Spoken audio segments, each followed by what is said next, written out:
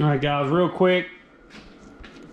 I'm gonna throw this video in here. We got the fan mod on the X3. For anybody running the X3, we got the fan mod between the seats. I'll pull it out in a second, show it to you. Found this little puppy here, a little 4-inch bendable, adjustable little piece of pipe. And also, walking through Lowe's, I found this. It's a roof flashing. I'm thinking we could mount that behind the fan mod and suck hot air straight off the turbo, something like that. At least that's the plan. So, let me get in here. I'm going to have to push this X3 back a little bit. Hold on, let me push it back a little bit. Hold my door open. All right. Like I mentioned before, it's just plugged in here. Set the camera down so I can unhook it without tearing something up. There we go. It's just hooked into, well, you can't hardly see that at all. I don't know how well you can see that. Just a little battery tender plug. That's the only thing giving it power. Then you just unhook that, pop it loose, up and out, and easy peasy. So, here's my plan. Well, I probably should have washed this thing first. There's a little spray off the inside. It's been too cold and nasty weather. So here's my plan. Probably gonna have to trim that down a little bit.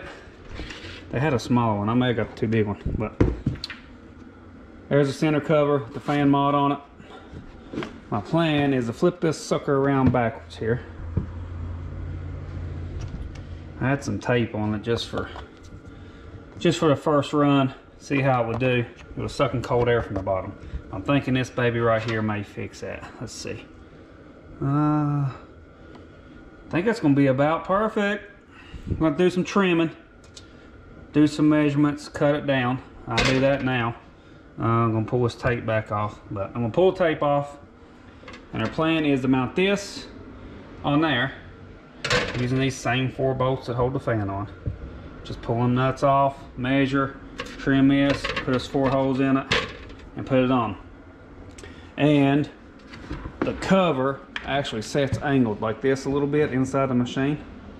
So what I'm going to do is when I mount this, I'm going to flip it this way so it angles. Get it where y'all can see it here. Where it angles down, it'll actually come out straight. So it should go straight back towards the turbo. Now, I don't know how much of this pipe I'm going to need. So I want to trim this, get it fitted, get it put on the back here, get that tape off, and then I'm going to pop it back in the machine and actually see where it comes out. Might not even need the pipe. That might run straight back to the turbo right there. Well, it's going to be real close. Might not even need the pipe. That might just be a trim bolt and go type thing. And then we'll try that on the next ride.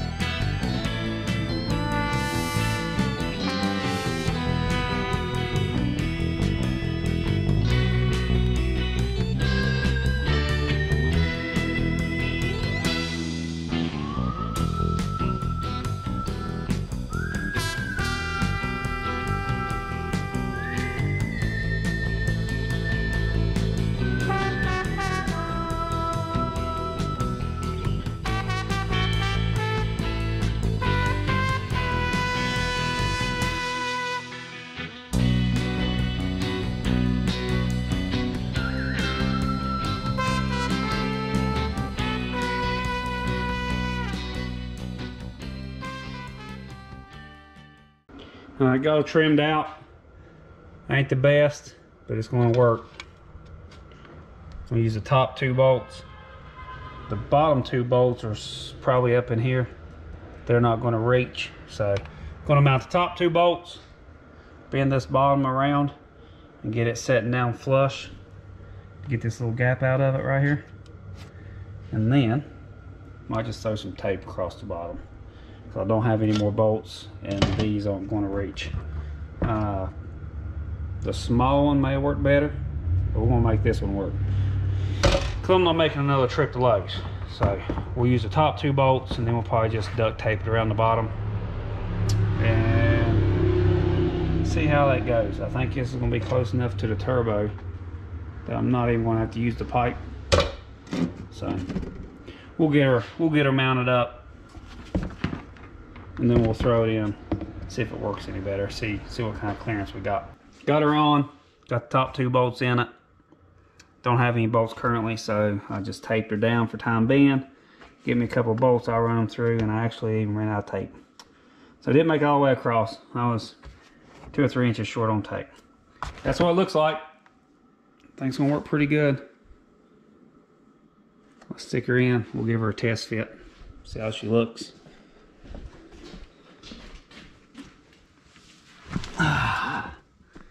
Can't see much in here. Hey Carter. Yeah, I got it. Go around passenger side. Hit me with a light. Here we go. Oh, the seat's a little wet. Let's see what kind of clearance we get. I ain't gonna be able to see much on camera as far as the clearance goes. Can't really tell. Look at it. All right, she's on there. I think I might fire it up. Might take it for a test spin, let it get up temperature. Let's do that. What do you think, Carter? You want to try it out? Fire it up, take it down the road, let it warm up. Let me get a key. All right, I'm gonna fire it up, let it warm up, take it down the road, try it. That way, if it starts melting, I won't be out in the middle of the woods with my X3 on fire. That's never, ever good, ever. So we'll ride it, let it warm up, get it up temperature, then maybe do some back roads running.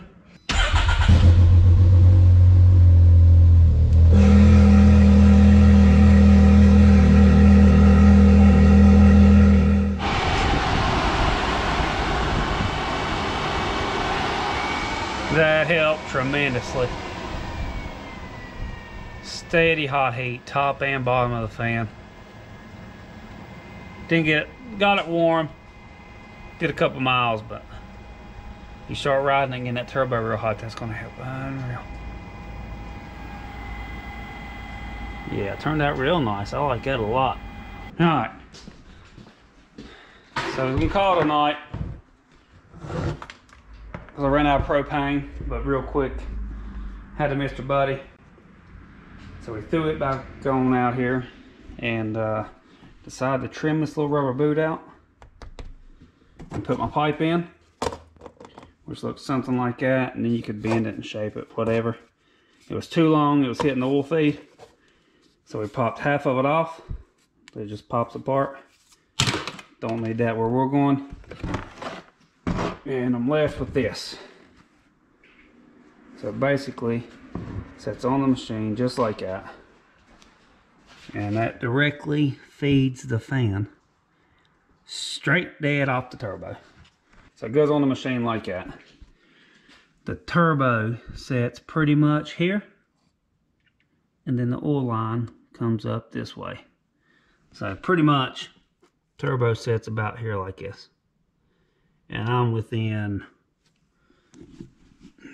half an inch of the turbo, quarter inch of the turbo, so it ain't touching it. Don't think we'll have any problems there. It's aluminum, should be okay.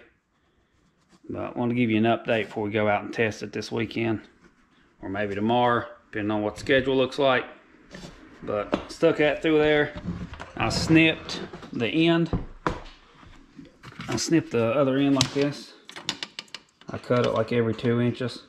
Made little tabs, and then once I put it up in the rubber boot, I flexed it together, made it smaller so it fit in the boot, and then once I got it in the boot, I stuck my hand down in here and bent all them tabs back up around the edge, just like this.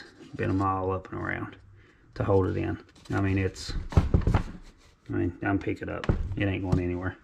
Super lightweight, and I mean, it's within this much of the turbo. It should do fantastic. So, little update for you. That's what she looks like. Maybe finished product, maybe not. We'll see how the duct tape holds up. It's pretty strong stuff.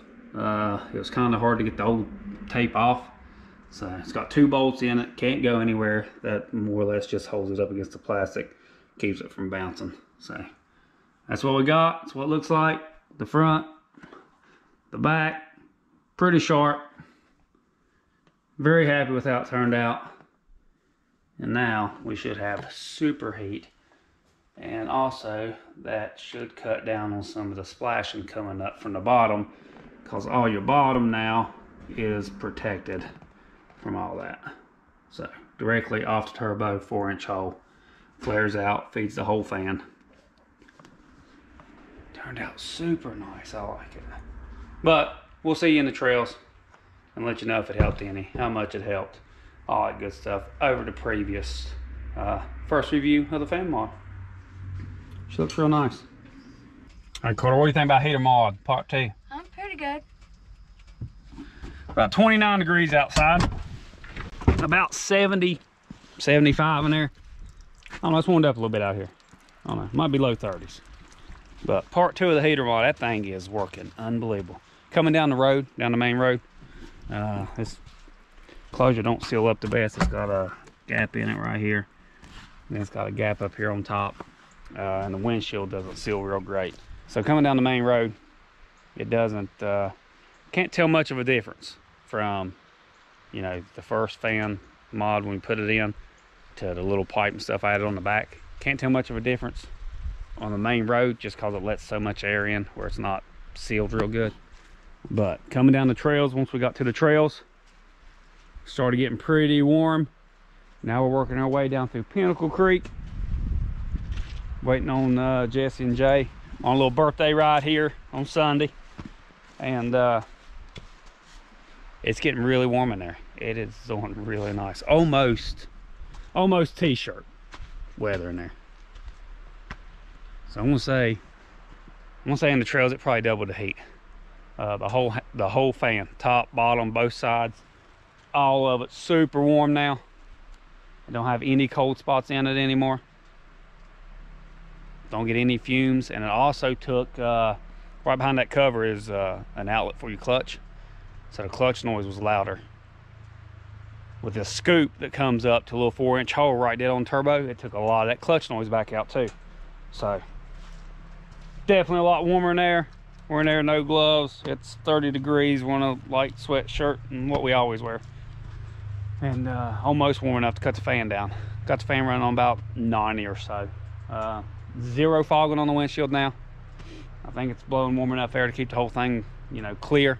So that's working out real nice. Definitely worth it. I think the fan mod, a new center cover, the fan, the speed controller, everything, I think it was like $73. The little cover I put on the back and the 4-inch piece of pipe was $17. Worth every penny. Here they are. Here they are. Little birthday ride for Jay there. He wanted to get out and rip. Jesse ran into some malfunctions. He's riding co-pilot. Look at his co-pilot. You get a shot at co-pilot. Looking good. Looking real good. Yeah, but a little extra I put there on the fan mod. Fantastic. We thank you for watching, and we'll what? See you next time? Yep. See you next time. We might not be able to go all the way through the creek.